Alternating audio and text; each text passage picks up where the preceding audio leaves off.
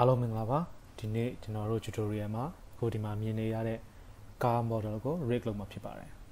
ဒီ tutorial အတွက်ကျွန်တော်က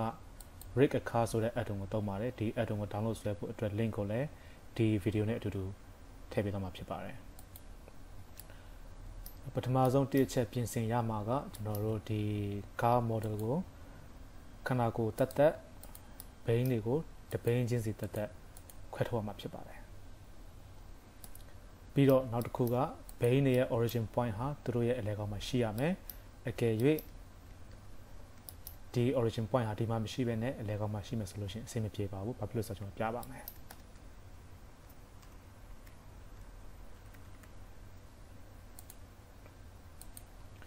အကယ်၍ကိုobject ရဲ့ origin point ဟာဒီမှာမရှိဘဲနဲ့ဒီမှာရှိမယ်ဆိုလို့ရှိရင်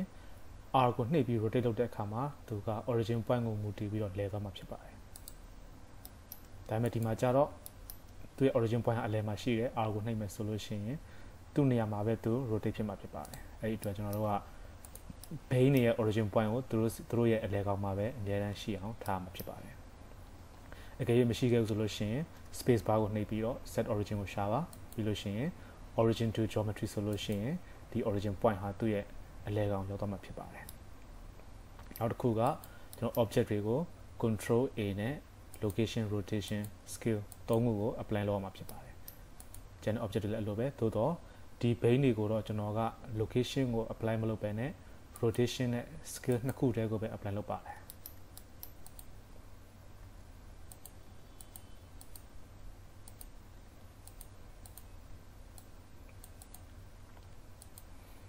ဟုတ်ပြီအခုကျွန်တော်တို့ rig ကိုထည့်ရအောင် shift A ကိုနှိပ်ပြီးတော့ armature ကနေပြီးတော့ car ကိုရွေးပါပြီးတော့ကျွန်တော်ဒီကဘယ်နေရာကပဲကြည့်မြင်ရအောင်လို့ object mode ကနေပြီးတော့ viewport display အောက်မှာ in front ကိုရွေးလိုက်ပါအဲဆိုလို့ရှိရင်ကျွန်တော်တို့ဘယ်နေရာကပဲကြည့်ဒီ rig ကိုမြင်ရမှာဖြစ်ပါတယ်အခုနောက်တစ်ဆင့်အနေနဲ့ဒီအရိုးတွေကို base နေစီကိုပို့မှာဖြစ်ပြီးတော့အလဲကောင်ကအရိုးကိုတော့ဒီခဏကိုချိန်မှာဖြစ်ပါတယ်အဲ့ဒီအတွက်ကျွန်တော် base ကို select ပေးလိုက်မယ်ပြီးရင် tab ကိုနှိပ်ပြီး edit mode ကိုသွားပါမယ်ကျွန်တော်ကစမ်းသပ်ပြီးသားဖြစ်တဲ့အတွက်ဒီမှာ select ပေးပြီးသားဖြစ်နေပါလိမ့်မယ် mouse ကို double click နှိပ်ပြီးတော့အလဲကောင်က loop ကို select ပေးလိုက်ပါပြီးလို့ရှိရင် shift S cursor to selected ကိုရွေးလိုက်ပါအဲဆိုလို့ရှိရင်ခုနကအလဲကောင်မှာမြင်နေရတဲ့ 3D cursor လေးဟာဒီ select ပေးထားတဲ့အလဲကောင်တဲ့တော့ရောက်သွားပါလိမ့်မယ်အခုကျွန်တော်တို့ object mode ကိုပြန်သွားမယ်armature ကို select ပေးလိုက်ပါပြီးလို့ရှိရင် edit mode ကိုသွားမယ်ပြီးလို့ရှိရင်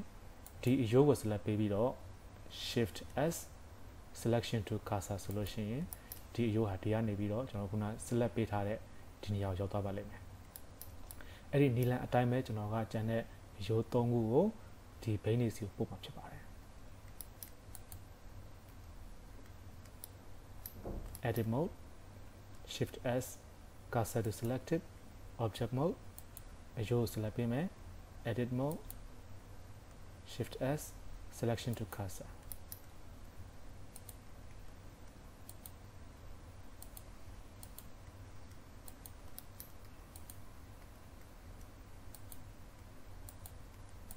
အဓိက object mode နဲ့ edit mode နဲ့ကိုတည်တည်ချာချာပြောင်းလဲဖို့ပဲဖြစ်ပါတယ်အခုအရိုးတွေကအရန်တင်းနေတယ်ကျွန်တော်အဲ့ဒါနည်းနည်းလေးကြည့်အောင်လုပ်ပါမယ်ဒီထိပ်ပိုင်းလေးတွေကို select ပေးမယ် mouse ရဲ့ဘယ်ဘက် click ကိုဆွဲပြီး select ပေးမယ် shift ကိုနှိပ်ထားပြီးတော့ဒီဘက်ကဟာကိုပါရွေးမယ်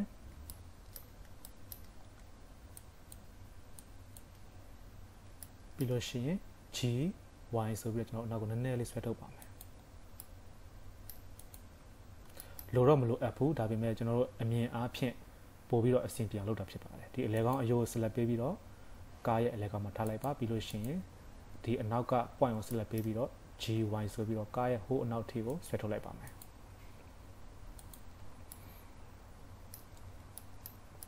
ဟုတ်ပြီနောက်တစ်ဆင့်အနေနဲ့ကျွန်တော်တို့ကဒီ object တွေကိုဒီအရိုးတွေကို parent လုပ်မှာဖြစ်ပါတယ်ဘယ်လိုလုပ်မလဲဆိုတော့ဒီ base ကို select ပေးလိုက်မယ်ပြီးလို့ရှိရင် shift ကိုနှိပ်ထားပြီးတော့ဒီအရိုးကို select ပေးပါမယ်အခုချိန်မှာဒီ base နဲ့ဒီအရိုးအကုန်လုံးနဲ့နှစ်ခုကိုကျွန်တော် select ပေးတာဖြစ်ပါတယ်ပြီးလို့ရှိရင် control tab ကိုနှိပ်ပြီးတော့ post mode ကိုတွားလိုက်ပါမယ်လောဆယ်မှာကျွန်တော်ကဒီအလဲကောင်းအယိုးကို select ပေးထားတာဖြစ်နေတယ်အဲ့ဒီအတွက်ဒီအယိုးလေးကို select ပေးလိုက်ပါမယ်ကြည့်မယ်ဆိုလို့ရှိရင်ကျွန်တော်ကဒီဘိန်းကို select ပေးထားတယ်ပြီးတော့ဒီအယိုးကိုချိန်မှာဖြစ်တဲ့အတွက်ဒီရုပ်ကိုကျွန်တော်တို့ထပ်ပြီးတော့ select ပေးလိုက်ပါတယ်ပြီးလို့ရှိရင် control P အဲ့ဒါကမှဘုံဆိုတဲ့ option ကိုရွေးလိုက်ပါအခုထပ်ပြီးတော့ control tab ကိုနှိပ်ပြီးတော့ကျွန်တော်တို့ object mode ကိုပြန်သွားပါမယ်ကြည့်မယ်ဆိုလို့ရှိရင်ဒီဘိန်းနဲ့ဒီရုပ်နဲ့ select ပေးထားတယ်ဟုတ်ပြီကျွန်တော်တို့ဒီဘက်ကဘိန်းကိုရွေးပါမယ်ဒီဘိန်းကိုရွေးမယ် shift ကိုနှိပ်ပြီးတော့ဒီဘုံကိုရွေးပါမယ်အခုဆိုလို့ရှိရင် object တွေထဲကမှဒီဘက်ကဘိန်းနဲ့အယိုးနဲ့ select ပေးတာဖြစ်ပါတယ် control tab post mode အခုကြည့်မယ်ဆိုလို့ရှိရင်ဒီဘိန်းနဲ့ဒီဘက်ကအယိုးနဲ့ select ပေးထားတာဖြစ်ပါတယ်အဲ့တော့ကျွန်တော်မလိုချင်ဘူးဒီအယိုးကို select ပေးလိုက်မယ်ညာဘက်ဘိန်းနဲ့ညာဘက်ကအယိုးနဲ့ select ပေးပြီးသွားပြီ control P ပုံအဲ့ဒီအတိုင်းပဲဒီနောက်ကဘိန်းနှစ်ခုလုံးမှာဖြစ်ပါတယ် control tab object mode ဒီဘိန်းကို select ပေးမယ်အယိုးကို select ပေးမယ် control tab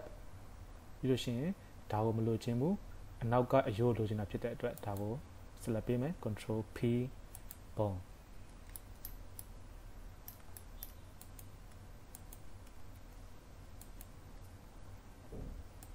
မှန်ကန်တဲ့အယိုးကို select ပေးဖို့အရန်လိုအပ်ပါတယ်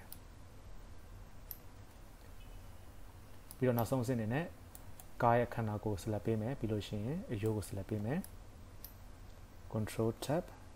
ဒီအယိုးကို select ပေးရတာဖြစ်နေတယ်အဲဒီအတွက်အလဲကောင်းအယိုးကို select ပေးမယ်ပြီးလို့ရှိရင် control P ပုံ control tab object mode ကိုပြန်သွားပါမယ်အခုအားလုံးပြီးသွားပြီကျွန်တော်တို့ကြည့်ရအောင်ဒီ armature tab ကိုသွားပါမယ်ဒီ armature ဘုံကို select ပေးထားမယ်ပြီးလို့ရှိရင် rig အခါရဲ့အောက်က generate ဆိုတဲ့ flow နှိပ်လိုက်ပါမယ်ခုဆိုရင်သူ့ရဲ့ဒီကားရဲ့ position ကအနောက်ကနေပြီးတော့အရှိကိုရွေ့သွားပါတယ်ဒါဟာပုံမှန်ပဲဖြစ်တဲ့အတွက်ဘာမှစိတ်ပူစရာမရှိပါဘူးအခုကြည့်မယ်ဆိုလို့ရှိရင်ဘိန်းကလည်းဘိန်းနေရာမှာရှိမယ်ဒီကားရဲ့ control ကလည်းနေရာမှာရှိနေပါတယ်အခုကြည့်မယ်ဆိုလို့ရှိရင်ဒီအရှိ control ဟာအရှိဘိန်းကိုကျွန်တော်တို့ချိန်ချုပ်လို့ရတယ်အနောက်က control ဟာအနောက်ကဒီကားရဲ့လက်ပတ်မှုထိန်းချုပ်လို့ရပါတယ်ပြီးတော့ဒီအောက်မှာ point လေးတသေးသေးရှိမယ်အဲ့ဒါကအရှိဘိန်းဒါကအနောက်ဘိန်းပြီးတော့ဒီအကွက်လေးတွေက suspension ကိုထိန်းချုပ်လို့ရပါတယ်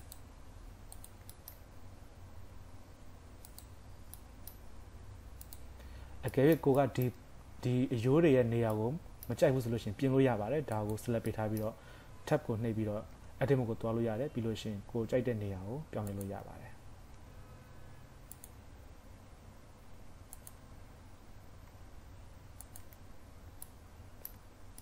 ဟုတ်ပြီဒါပေမဲ့နောက်ဆုံးတစ်ခုကြည့်တဲ့အခါမှာကျွန်တော်ဒီအောက်က control main control ကိုကျွန်တော် select ပေးလိုက်မယ်ပြီးလို့ရှိရင် GY ဆိုပြီးနှိပ်တဲ့အခါမှာ bane တွေကလိုက်ပြီးတော့မလဲပါဘူးအဲ့တော့ကျွန်တော်ပြင်ရမှာဖြစ်ပါတယ်အဲ့တော့ rig အခါရဲ့အောက်မှာ wheels on y axis ဆိုတဲ့နေရာမှာကျွန်တော်0အစား1ကိုပေးလိုက်ပါအဲ့ဆိုလို့ရှိရင် GY ဆိုတဲ့အခါမှာ bane တွေလိုက်ပြီးလဲတာကိုမြင်ရပါလိမ့်မယ်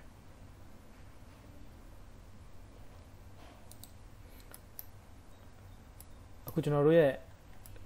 ကားကို rigging လုပ်တဲ့ tutorial ဒီမှာပြီးပါပြီအရန်ပဲလွယ်ကူရိုးရှင်းတဲ့နည်းလမ်းဖြစ်တဲ့အတွက်အားလုံးပဲလိုက်ပြီးတော့လေ့ကျင့်နိုင်မယ်လို့ကျွန်တော်ယုံကြည်ပါတယ်